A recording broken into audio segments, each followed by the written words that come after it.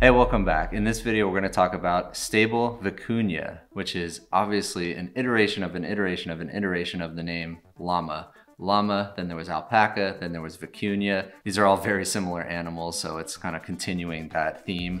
And this is by Stability.ai.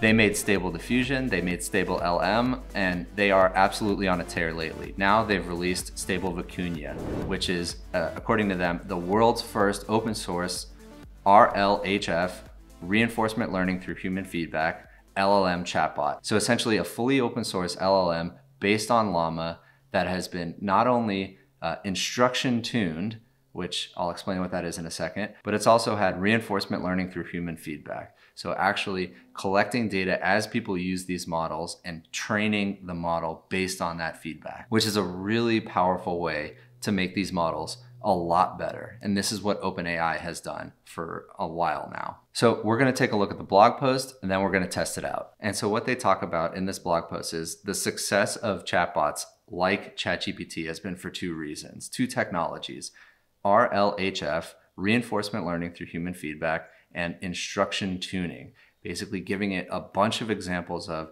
here's an instruction and here's the type of output I expect.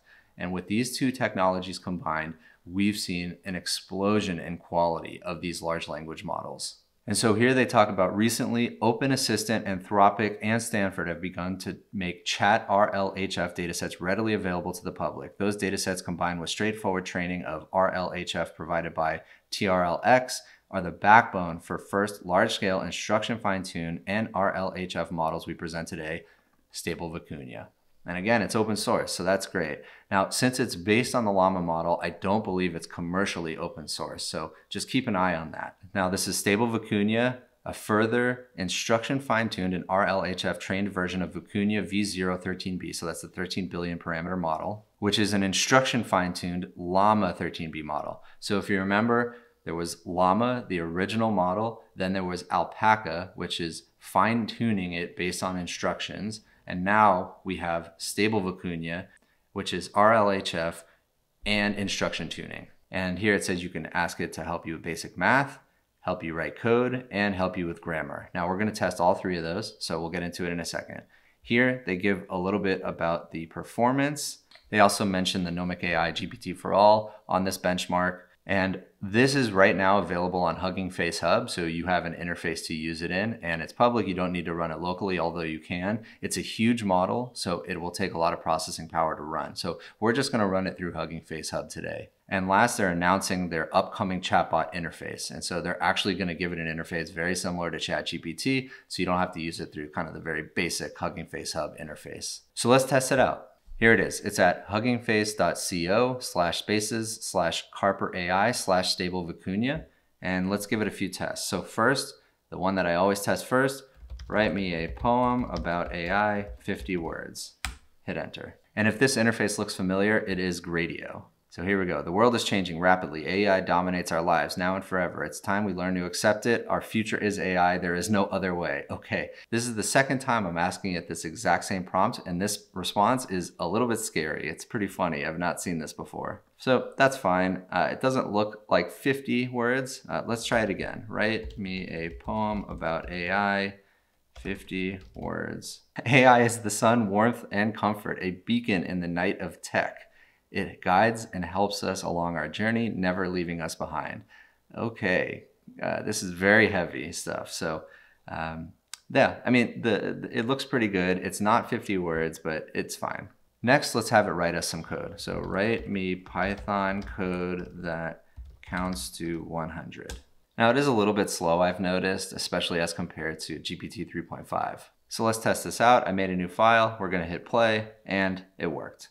Counted to 99, but it started at 0, so that's 100 numbers.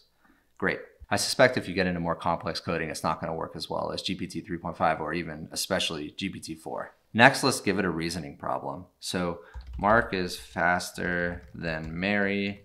Mary is faster than Joe. Is Joe faster than Mark? So the answer is going to be no, but let's see what it says. Because if Mark is faster than Mary, Mary is faster than Joe, there's no way Joe can be faster than Mark. Again, a little bit slow.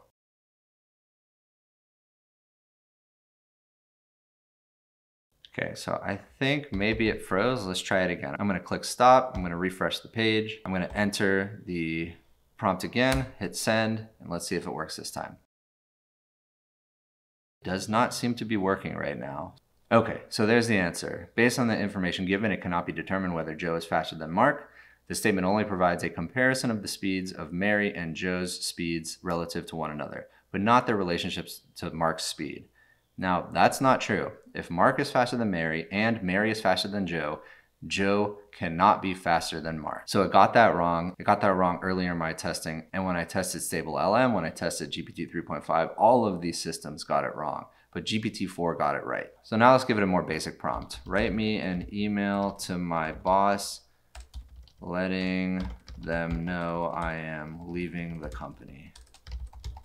So it's running incredibly slowly right now, so I'm gonna speed through this as it gives me the output. Okay, so let's start to go over it as it's finishing up.